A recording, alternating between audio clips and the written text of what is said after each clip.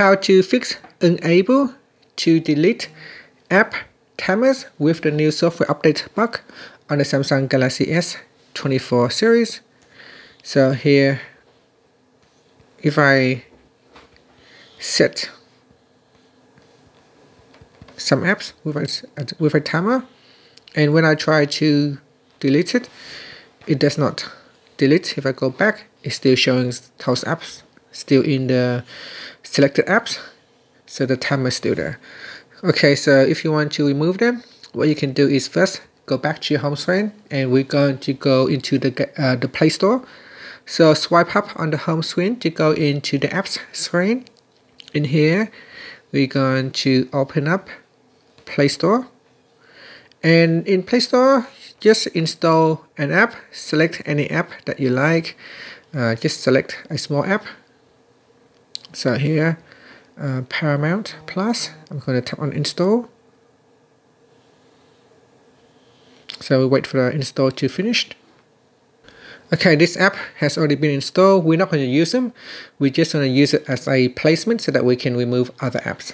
So we're going to go back home, then swipe down at the top and tap on the settings icon.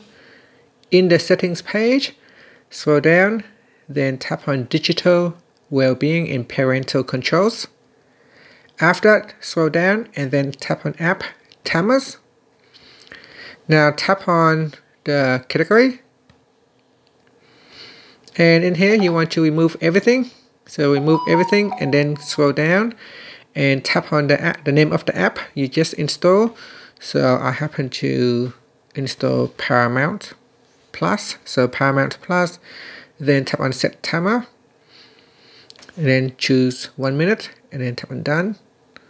Alright, so now we have an app placement.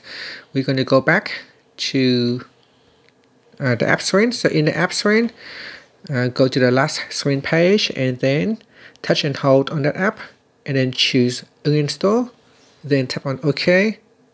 So the app has been uninstalled, and because we have uninstalled the app, it is now no longer available in your app timers. So effectively you have removed all the other apps from the app timers, and by installing an unwanted app to use as a placement, you can now remove them from the app timers. And that's it. This is just a workaround, but it works. And that's it. Thank you for watching this video. Please like and subscribe to my channel for more videos.